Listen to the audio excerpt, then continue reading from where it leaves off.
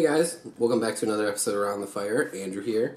Today I got a quick one for you. Hopefully this won't take too long, but if you were in search of a flashlight laser combination for your shotgun or perhaps your pistol, depending upon the size of your pistol, I got this iprotec,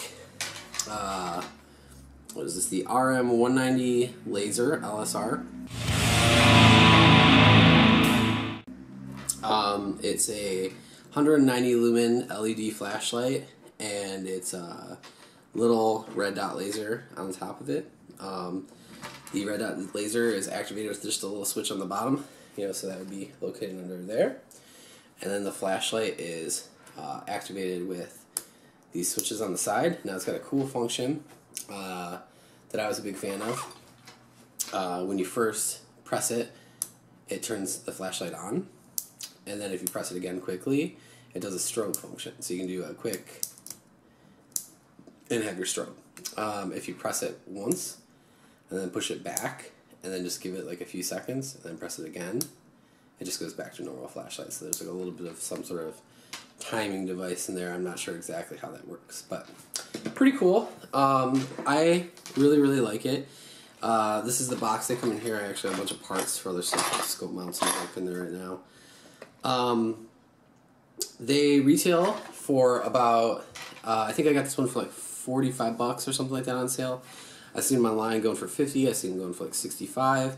Just shop around. It's the iprotec rm190lsr. If you were looking for one that's cheap, that maybe you're not going to bust the bank on. I've heard a few people, like one video in particular, a guy said he shot his gun, shot like 50 rounds out of his gun, and it no longer worked. I mean, maybe he just had a bad one, because I haven't had any such issues. It's on the bottom of a 12 gauge shotgun. It's on the bottom of my Kel-Tec if you've seen the other video. It's a little big for handguns because, as you can see, the way it mounts is just a quick release.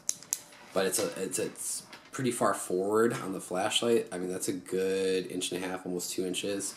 So the underside of most like subcompacts or compacts, if they have that little bit of Picatinny rail there, that's probably not going to fit.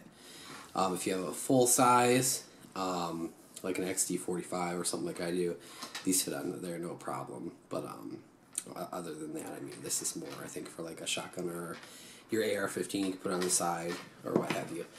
But not a real expensive accessory. As you can see, I mean, it's going to just blind the camera, but very bright. 190 lumen flashlight. I mean, you might not think 190 sounds like a ton because there's a lot more available out there, but 190 lumens is insane. It has the little, it's the 123A batteries.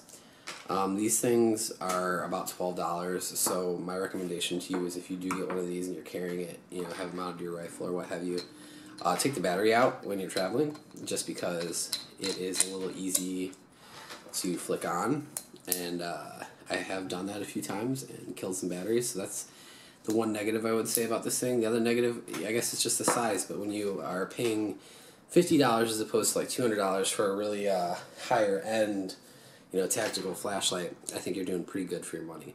So like I said, this is just a quick little review. I don't really have too much to say about it because it's just a little flashlight. But if you had seen it in stores and you were thinking about it and you were like, I don't know if that's Chinese junk or not, I can probably guarantee you that it is Chinese junk because most crap is nowadays. Let's see here. Well, it doesn't say, but it says Division of such and such, California, but